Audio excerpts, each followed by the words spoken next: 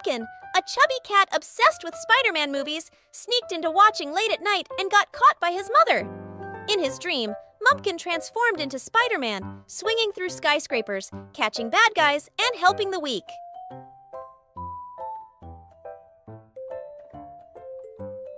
The next morning, Mumpkin excitedly went to his animal extracurricular class. He was fascinated by the giant spider and took pictures for keepsakes.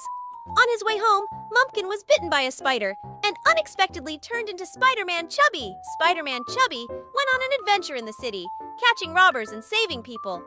However, due to being overweight, Spider-Man often encountered hilarious troubles like slipping off ropes, sticking to walls. Finally, Spider-Man Chubby swung from a skyscraper and fell into a deep abyss.